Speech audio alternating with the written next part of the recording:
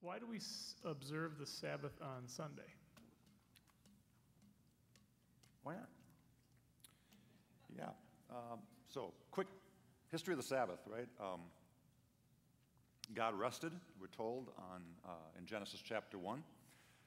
But the Sabbath didn't come about until Exodus 33, when God took this Sabbath, this day of rest, and made it the sign of the Sinai covenant of Israel.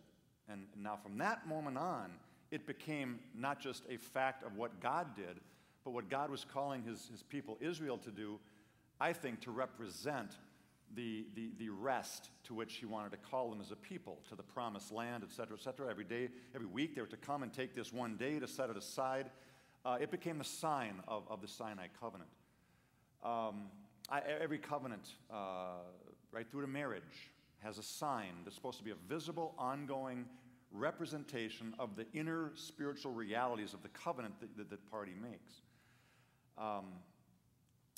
When the church is born now, and the Sabbath, of course, was Saturday for the Jews. When the church comes along, Jesus is resurrected on Sunday. And so I think both to commemorate Jesus' resurrection, but nonetheless to keep continuity with a day set apart to honor God, they sort of morphed the whole thing. And so now the Jewish Saturday Sabbath becomes the Sunday day of remembrance of the Lord's Day, the resurrection day, and you've kind of got this weird amalgam now. I guess I would just want to point out that's certainly fine. Paul doesn't seem to have any problem when he talks about days of setting aside, but he does say, don't make that a distinctive of yourself. Certain days or festivals or kind of foods you eat. Don't let what sets you apart as people be the sorts of things that set the Jews apart. Rather, let the sort of things that set you apart as a people be the kind of things that Jesus calls us to, which is really relational qualities. Loving God with all our heart, soul, mind, and strength, our neighbors, ourselves. Jesus boils, he says, all the 613 laws of the Old Testament down to those two. I think the sign of the new covenant, as Jesus describes it, is the Lord's Supper.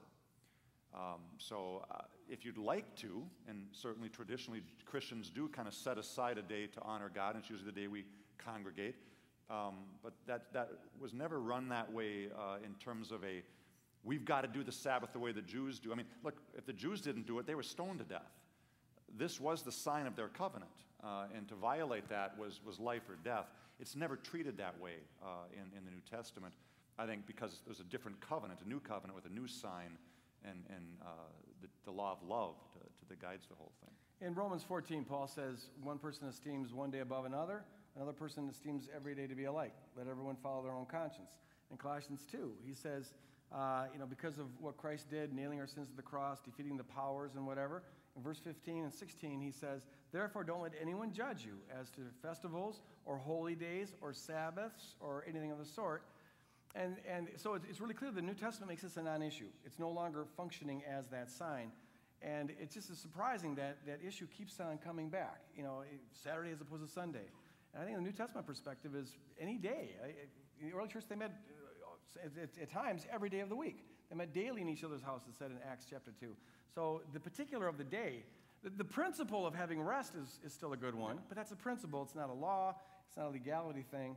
The sign of the covenant has changed, so it should be a non-issue now.